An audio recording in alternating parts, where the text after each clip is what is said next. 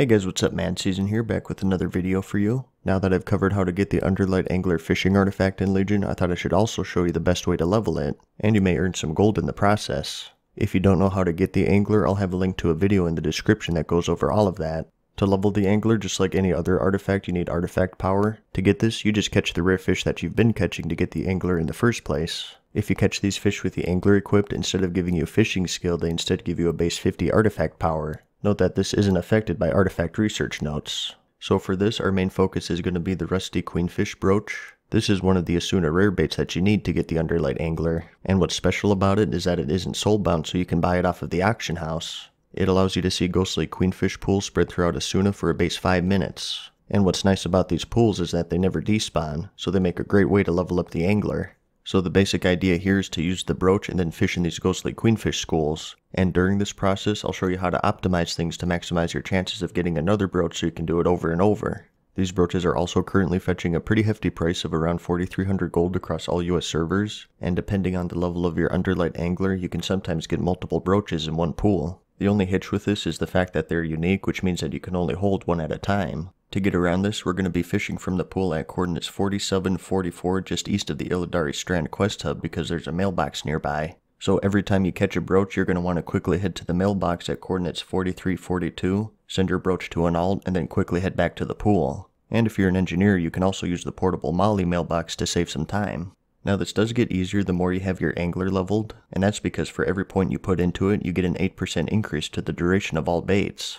With 13 traits, which is currently the furthest for most people, each brooch has a duration of around 11 minutes, which really increases the return rate on these. And to further increase your chances of catching bait, you're always going to want to have an arcane lure active. You get these from Conjurer Margas, located on the floating island northwest of Dalaran. And not to send you to 100 videos here, but once again, if you don't know much about him, check the description because I do have a video about him that you may find handy. One last thing you can do that may be speculation, but I do it anyways, is to catch all of the other Asuna rare bait and leave it in your inventory. As you know, each zone has 3 rare baits that you can fish up to catch the 3 rare fish. So the idea here is that if you have this other bait in your inventory, your chances of fishing up the brooch are increased. I can't say if this is 100% true or not, but from my experience it does seem to be the case. In general, I noticed I got more brooches if I wasn't diluting my chances with the other 2 baits. I don't have any data to back that up though, so take that as you will. The other 2 baits are the Pearlescent Conch and the Scrog Toenail. Normally the Scrog Toenail disappears 2 minutes after looting it and it spawns a Murloc, but I found if you hearth to Dalaran before that happens, it stays in your inventory and the timer disappears. And as you can see, I also have the Aromatic Murloc Slime in my inventory as well, just to cover all of my bases. You get this from that Murloc spawn, so I thought I may as well keep this one too, but like I said, this could all be conjecture, so I don't consider it 100% necessary. If anything though, I would still recommend doing the Toenail reset because you don't want combat interrupting your brooch farm. So with all of these buffs and measures taken into consideration, in general per brooch I fish up 2 more on average, sometimes less and sometimes more. It's going to vary depending on your luck, but for me the worst case scenario is that I broke even and only got 1 brooch, but that's also going to vary on your artifact level. Remember, I have over 10 points in my Angler, so my brooch has more than 2 times the normal duration.